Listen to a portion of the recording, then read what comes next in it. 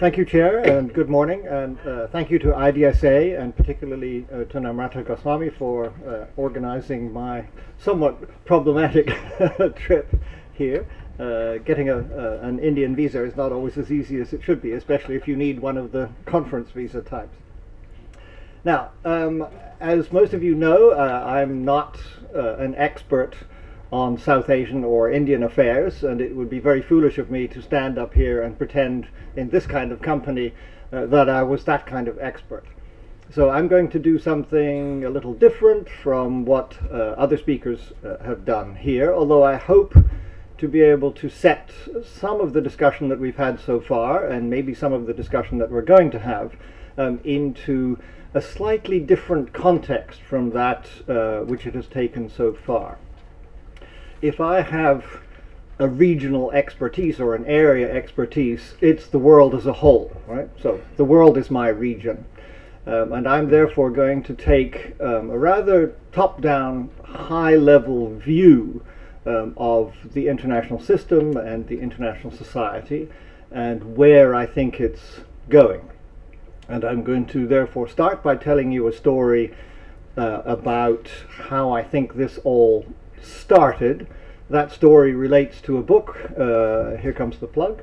It relates to a book which came out a few days ago that I've written with George Lawson called The Global Transformation, which looks at the impact of the 19th century revolutions of modernity in making contemporary international society. So the basic argument of that book is that we are living downstream from the revolutions of modernity in the 19th century, and that international relations pays too little attention to this. And that if you do pay attention to it, it gives you a somewhat different feel and a different positioning for understanding where we are now and how, other things being equal, the international system is unfolding. And from that point of view, it looks as if we are at quite an important moment of transition. So I'm going to tell you the story, outline the consequences of this story, then look a little bit at regions and a little bit at the emerging great powers and some of the problems that I think the emerging system will have, and then try and raise a few questions out of that for the position and role of India within it. So let me start then with the 19th century story. This is the driving story, if you like, and it's a fairly simple story in some ways, but its consequences are large, and we still live, as I say, downstream from this story. So the basic story here is that almost anything you care to think about of consequence in relation to the global system, international relations, changed very dramatically during the 19th century. So there was a technological and industrial revolution, and most of you will know about that. There was an ideational revolution in the sense that the principal organizing ideas for human political life generally changed radically. And dynasticism and religion were pushed to one side, and new ideologies of progress like liberalism and socialism and nationalism and scientific racism, and we can discuss, if you like, why I think that was an ideology of progress. But these ideas became very powerful in the 19th century, and no equivalent ideas have arisen since. We are still living in the framework of those 19th century ideational revolutions. If you try to imagine what the 20th century would have looked like without nationalism, socialism, liberalism, and scientific racism, there's not a hell of a lot left. Basically nothing happened in the 20th century if you take those four ideas out. Right? So both materially in the sense of a shift to industrial economies, ideationally in terms of the ideas of progress I've just talked about, and also in terms of the construction of the system itself. The form of the modern national state came about during the 19th century, so the Westphalian state about which we talk so much is not the state that was imposed upon the rest of the world by the Western powers. It was the modern national state that came into being during the 19th century. So also did a very intense global economy. So one way of thinking about this story, I'm sure there are a few Marxists out there still, this being India. There's a nice Marxist concept from Trotsky about uneven and combined development. That sounds complex, but it's actually quite simple. It basically says that development is always combined, i.e., everybody's economy is somehow, in some degree, linked to and affected by everybody else's, and that this development is always uneven, in the sense that some parts are more developed than others by the standard of the day. What happened in the 19th century was that some parts of the world became extremely strongly developed and in a new way, and that therefore opened up a very large power gap and created the extremely uneven form of international relations that has been normal ever since. So it doesn't strike any of us as puzzling that a very small handful of countries should have been dominating the planet for the last couple of hundred years. It's just normal because that's what we've lived inside. But if you think about it, it's a bit odd that just a handful of countries should dominate the whole planet. And the reason for that is because of this extremely uneven construction of power that came into being in the 19th century. So the 19th century set up a world that was extremely combined, in the sense that suddenly there was a very powerfully integrative global economy, and extremely uneven, in the sense that a small handful of countries dominated this and set the rules and led the way and imposed their will pretty much on everybody else. That transformation is the one that we are living downstream from. And the key argument I want to make is that we are reaching a point now where the extreme unevenness that got put into place in the 19th century is beginning to level out. Right? So any of you who have seen Fareed Zakaria's book about the rise of the rest, nice phrase, I think. That's, if you think about what that phrase means, right? It means that the rest, as it were, are beginning to catch up. They are finding their own way of coming to terms with the revolutions of modernity. And this means that the unevenness, the extreme unevenness that was put into place in the 19th century is beginning to level out. Okay? So we are moving towards a world in which power is going to be more evenly distributed, and in which people have the same kind of power. It's not a small group that command industrial technology and modern power, and then a larger group that are less developed and don't have that kind of power. Everybody is beginning to have this kind of power. And that, it seems to me, is where we need to start from in thinking about the sort of international system that we are in, and how that's going to unfold in the coming future. And I'll set out a few basic principles for this. I think the system that we're going into, therefore, is going to be less and less uneven. Power is going to be more diffused, but it's going to be more and more combined. Right? There's no sense in which the global economy is disappearing, or the importance of shared fates, whether they be environmental fates or to do with the ups and downs of the global economy. That combinedness, that connectedness, is probably going to go on getting more intense, but the distribution of power within it is going to become more even. If you follow that logic, it leads you to a rather interesting proposition, something I've been arguing for the last few years, which is the logic of this direction is that we are heading for a world without superpowers. We used to have 3 superpowers, then we had 2, then we had 1, and that 1 is looking pretty wobbly as we sit here. People are paying less attention to it, it is doing less, it is intervening less, it has less relative capability to control things, and that seems like a pretty powerful trend. Okay? But much of the argument that you find in international relations, and particularly in American international relations, is arguing about, are we going to have two superpowers?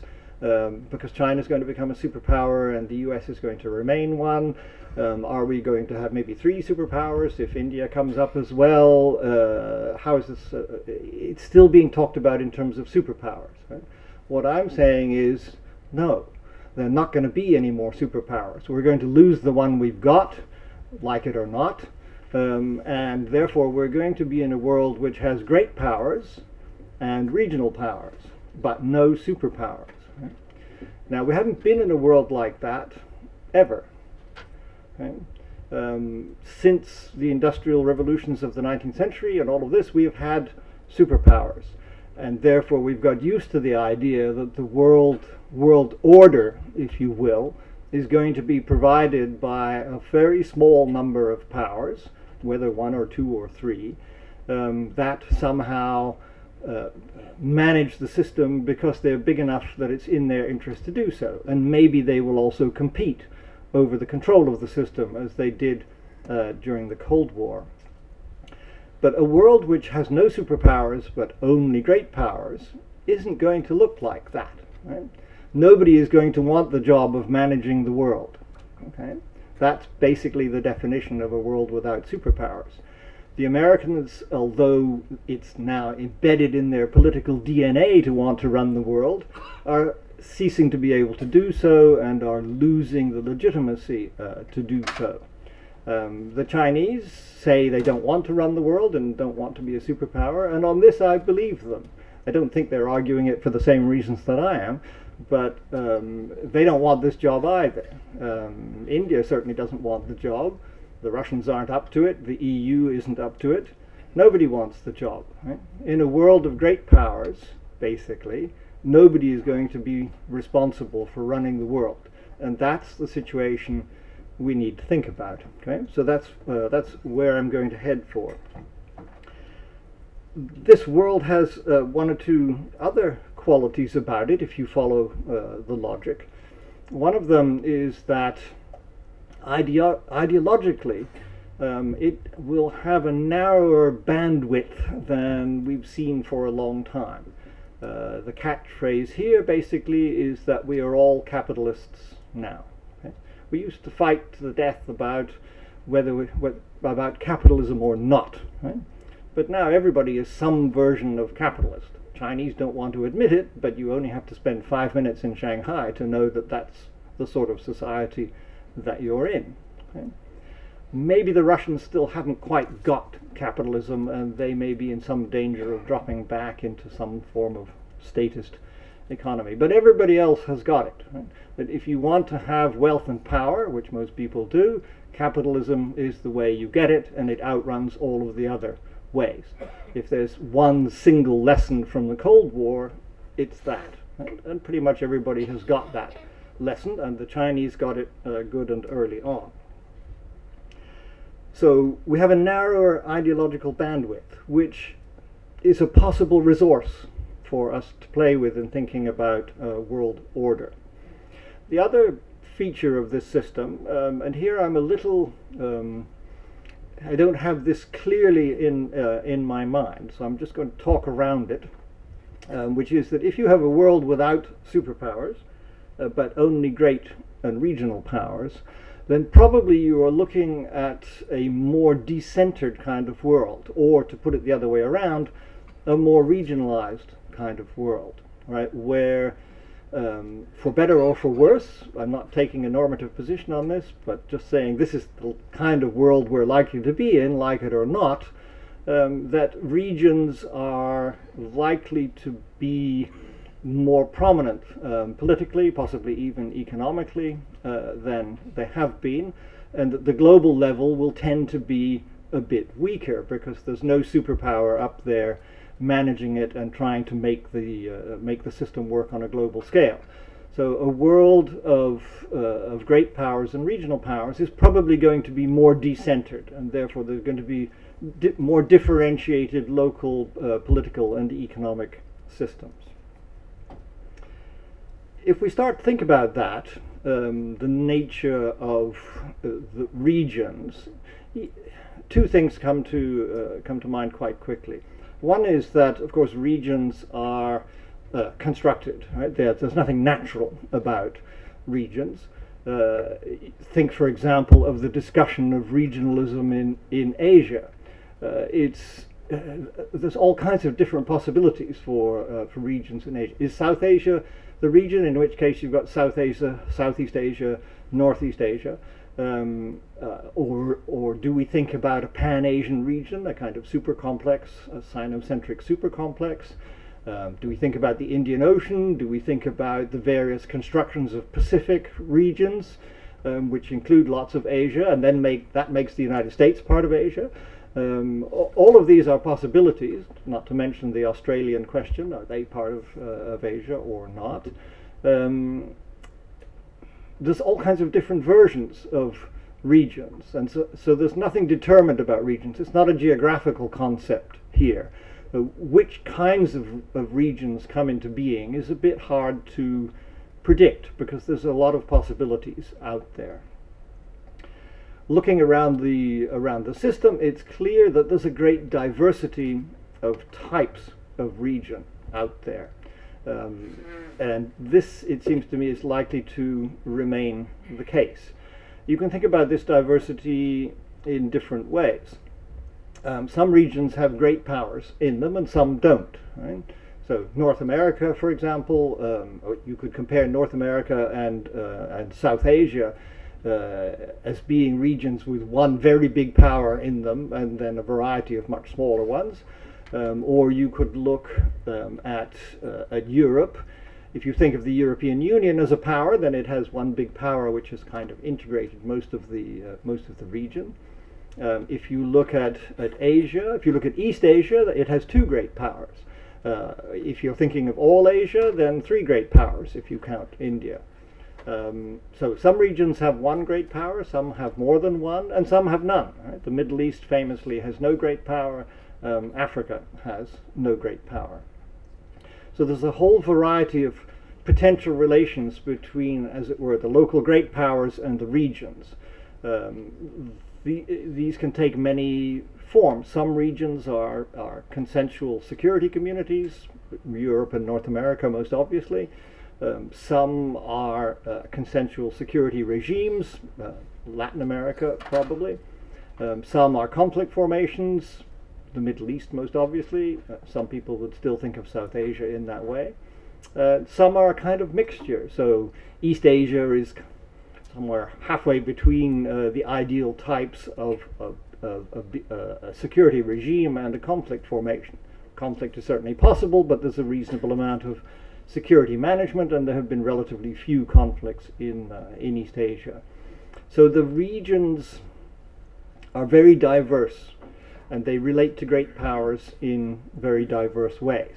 But if a great power has a region, then in a sense it's moving into a layered form of international relations in which it has a regional management issue level and also what kind of role it's going to play at the global level.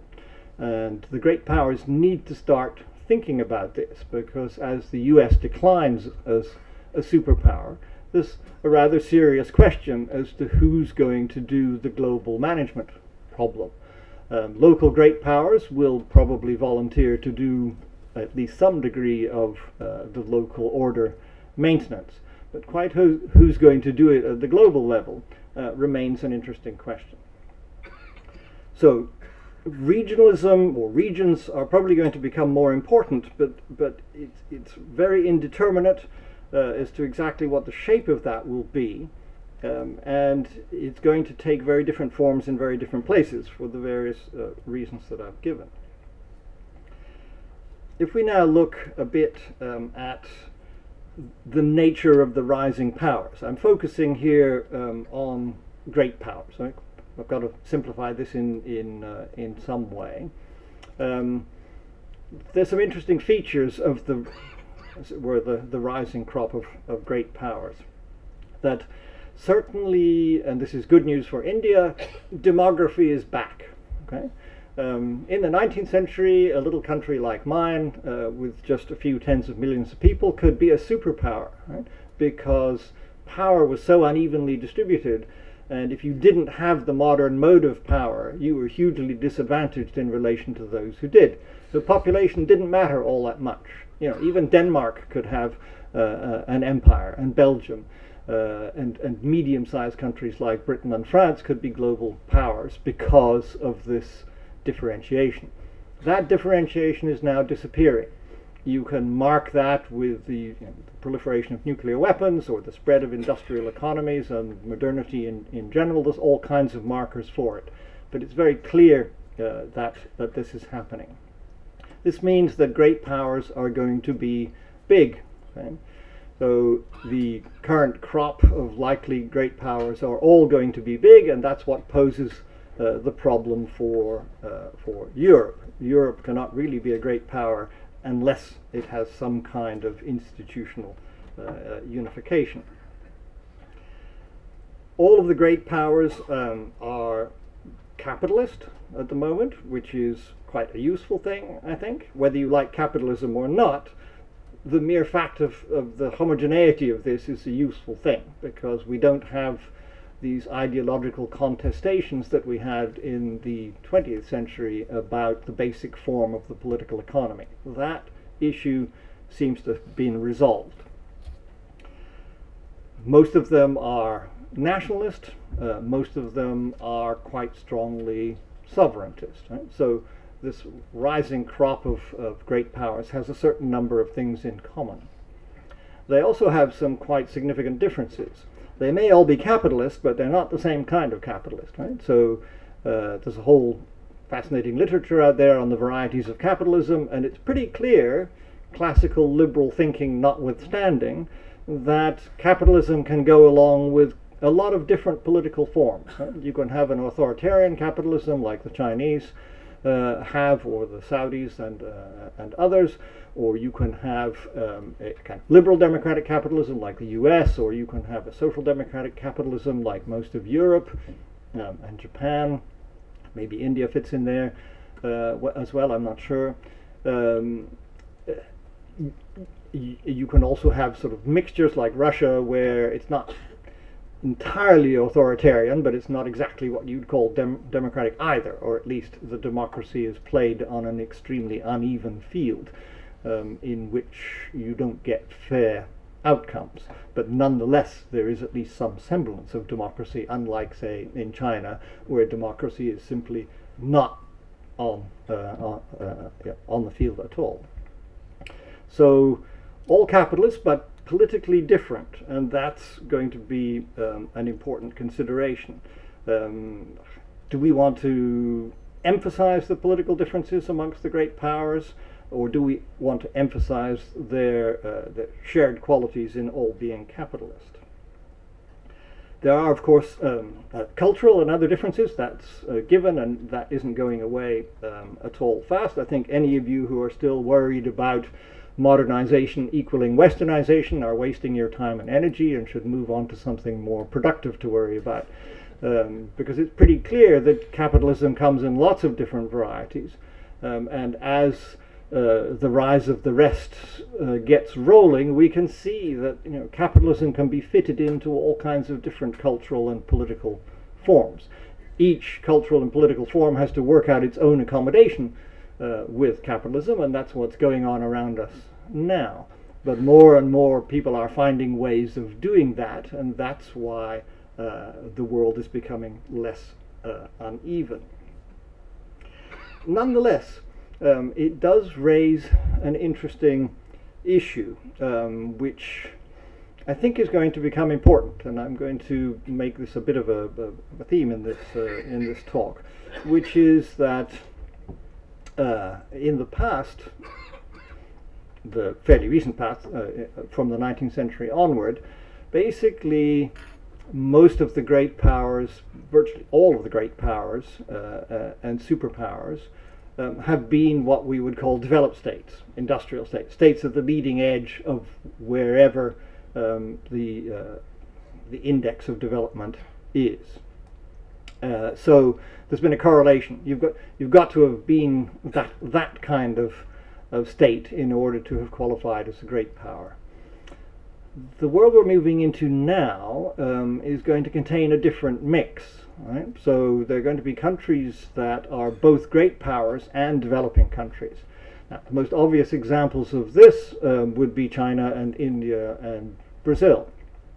And this, I think, poses some interesting problems because I don't know quite so much about Brazil, but I know a fair bit about China, and from what I've heard of the foreign policy rhetoric in India, although the form of the words is different, the substance is the same. So basically, China and India talk a line that says, we are developing countries still, but we are also great powers, and we want that status, right? But we're developing countries, and therefore we want that status too, right?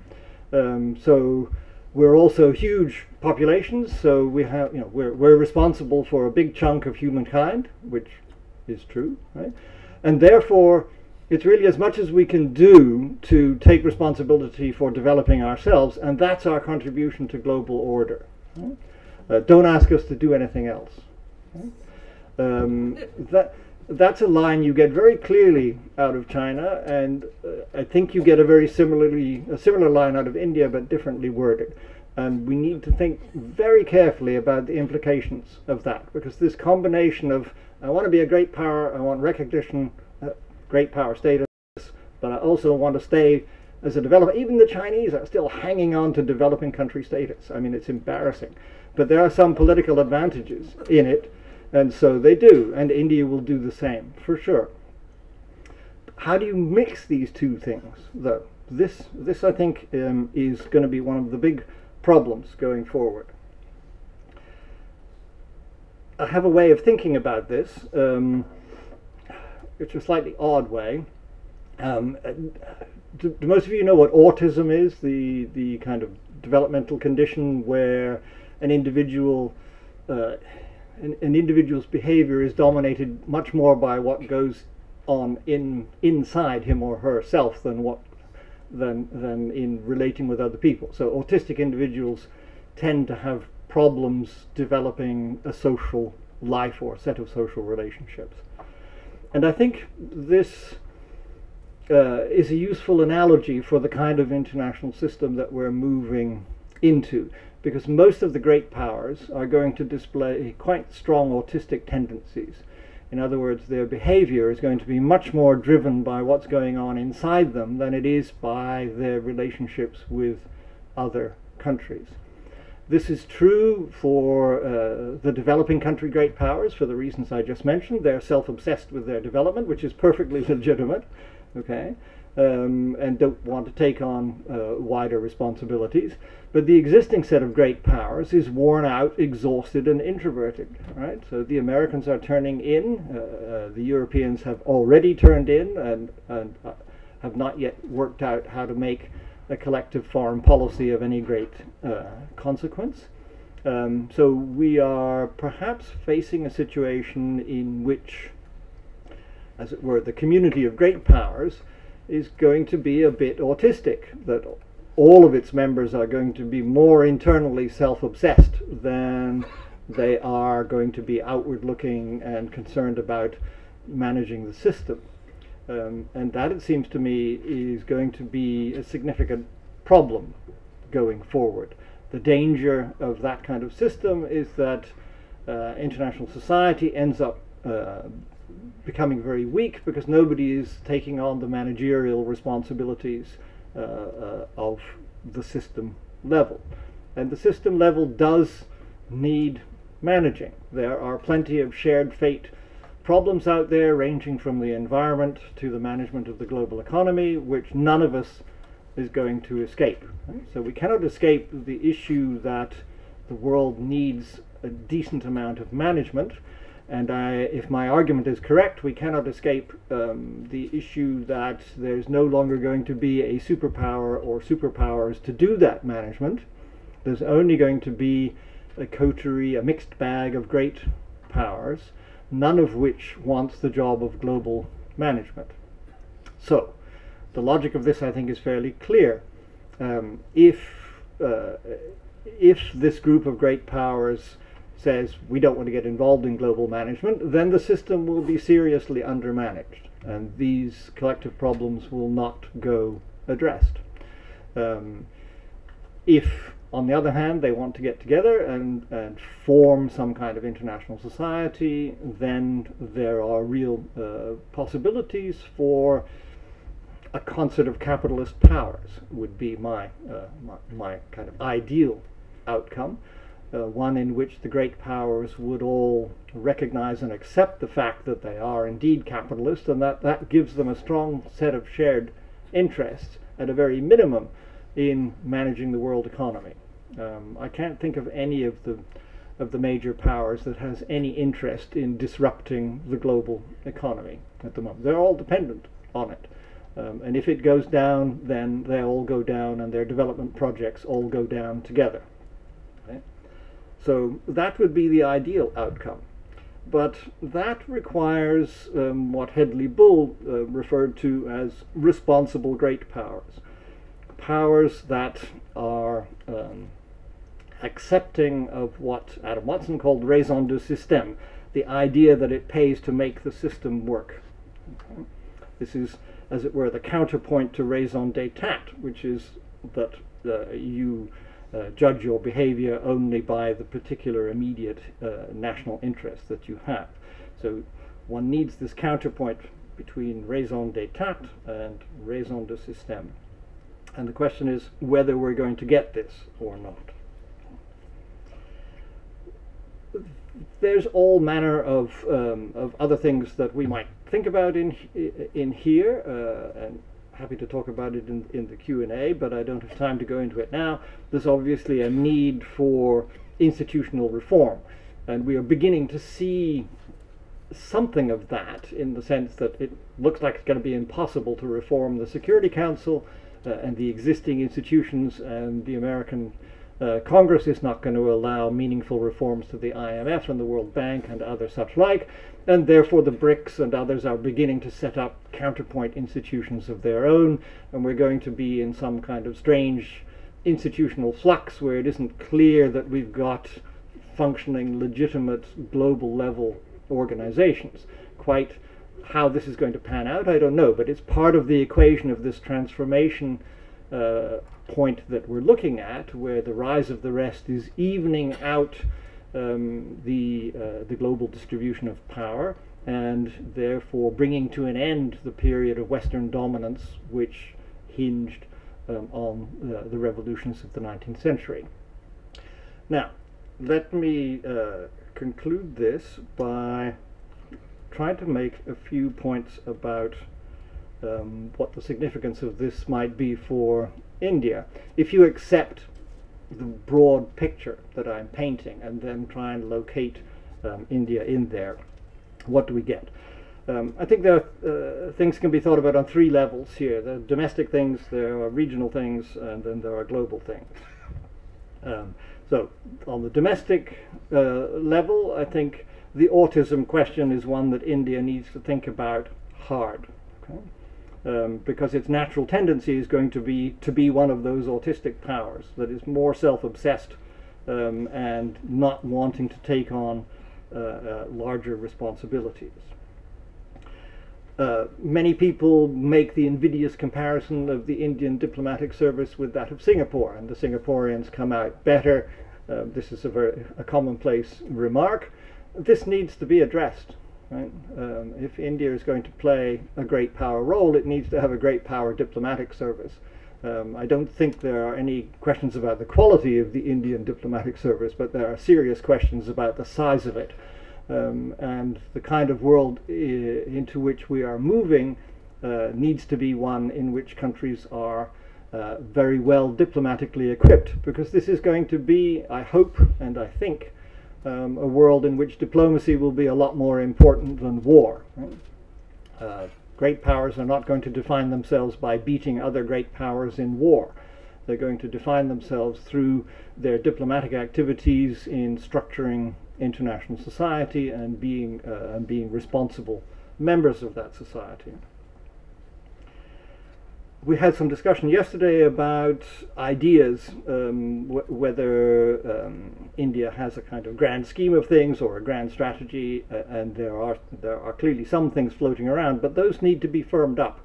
And exactly the same remark could be made about China. You know, what does China want? You know, I don't know. Nobody knows. It wants 15 different things, most of which contradict the other 14.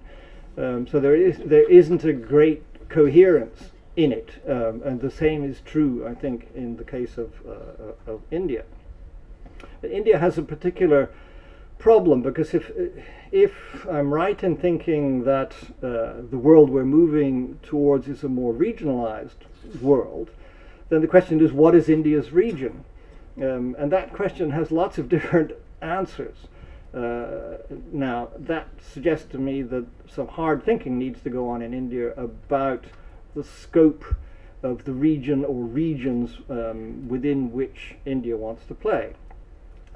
The South Asian region question has been around for a long time.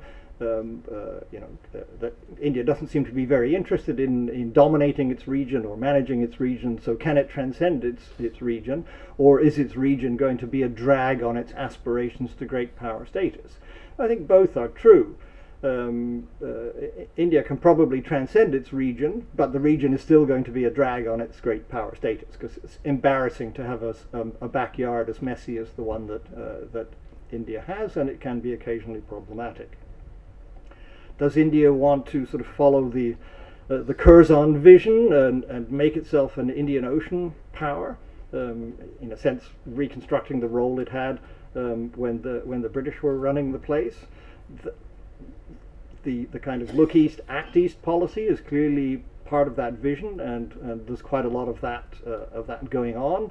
That would imply a more navalist view of the armed forces and such like, and acting on a considerably wider scale. And there's evidence that India is playing on that scale.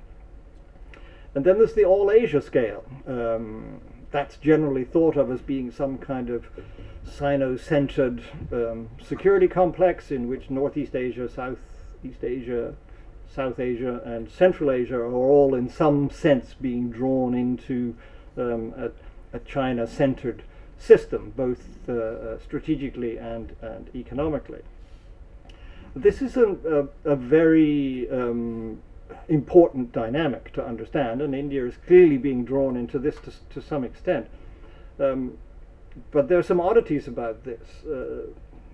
Within the larger Asian sphere, there are still countries that are wedded to older traditions of hierarchy, if I can put it that way. So Confucian cultures are naturally inclined towards hierarchy. I think you can see the same in Russia. Russia is behaving like an old-fashioned empire, okay? And up to a point, so is China, although China's behavior is very mixed, but there's certainly an imperial element in there. That line of Chinese rhetoric that says we should have primacy in Asia is a kind of imperial line of rhetoric. The Chinese will deny this. They hate nothing more than being referred to as imperialists, but they're going to have to get used to it, because in some respects the behavior fits. On the other hand, Asia is also a place where there's an extremely strong commitment to sovereignty, non-intervention, sovereign equality. These are contradictory principles in many ways, and therefore the one clear thing you can say about Asia as a whole is that it has no shared principles of political legitimacy, and that's going to make life a bit difficult when it comes to defining some kind of international society on a regional scale or an all-Asian scale. It's going to have to be very pluralist and very tolerant of difference, more so than, say, has been the case in the Western developments like the EU and other such like. It's a different political game that has to be played here. On the global level, I think, therefore, and I'll end with this, I think the key way to think about the global level, perhaps, from an Indian perspective, is to pick on the term multipolarity. Right? India is one of those countries that likes the term multipolarity and uses it frequently. There's plenty of company in this. The Chinese like it too, and so do the Russians, and even the French at points, and the Iranians, and a variety of others. The term, you know, the general rhetoric is, we want a more multipolar world. Now, that can be read as shorthand for, we don't want an American-dominated world. Okay? But whether you like it or not, you're not going to have an American-dominated world for much longer, because America is clearly losing the capability and the legitimacy to play that superpower global managing role. Right? So, for all of those of you who've waved the multipolar flag, your bluff is going to be called. You're going to get this world, whether you like it or not. And the question is, what sort of world do you want that to be? And I have not seen much in the way of discussion about what a multipolar world should look like from a Chinese or Indian or Russian or other perspective, other than that the Americans should not be dominant. Right? So if the Americans are just even down to first amongst equals or just equals, what is this world going to look like, a multipolar world? Right? If it's a world of autistic great powers, it's not going to be very pretty. If it's a world of what the English school refers to as responsible great powers, then there is some hope for it, because, as I've said, all the great powers are capitalist, and they all share the same set of fates about terrorism, about the global environment, about disease transmission, about the management of the global economy. They're all bound up in this, so there are good reasons for them to cooperate, and fewer political, ideological reasons for them not to. So I think this is the choice, really, and this is the thing that needs to be talked about. Is India going to be one amongst a group of autistic great powers under managing the system, or is it going to be a responsible great power and part of a concert of capitalist powers? Thank you for listening.